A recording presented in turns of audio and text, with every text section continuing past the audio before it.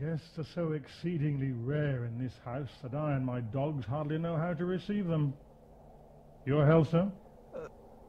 Thank you.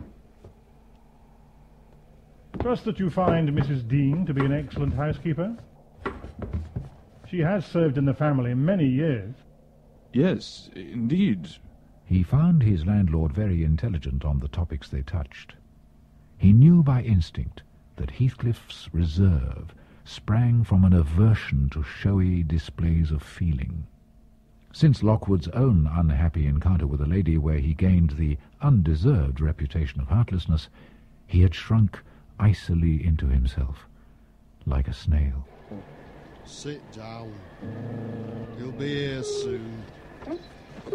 Isn't this one Juno?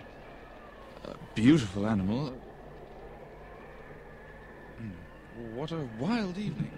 You should not have come out. May I help you lift the kettle from the fire? I don't want your help. I can get it for myself. I beg your pardon. Were you asked to tea? I shall be glad to have a cup, and I fear that I shall be weather-bound for half an hour. If you could afford me shelter during that space? Half an hour? I wonder you should select the thick of a snowstorm to ramble about in. Do you know that you run the risk of being lost in the marshes? People familiar with these moors often miss their road on such evenings, and I can tell you there is no chance of a change at present. Perhaps I could get a guide among your lads, and he could stay at the Grange till morning. Could you spare me one? No, I could not. Oh, indeed. Are you going to make the tea? Is he to have any? Get it ready, will you?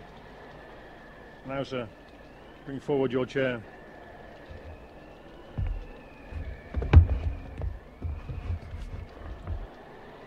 I don't think it possible for me to get home without a guide. As to staying here, I don't keep accommodations for visitors.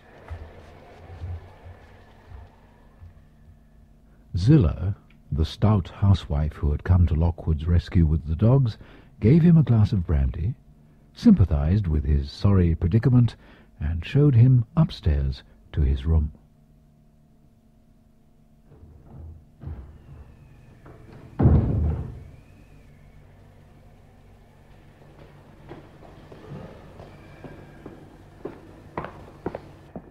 Just you hide the candle and don't you make a noise.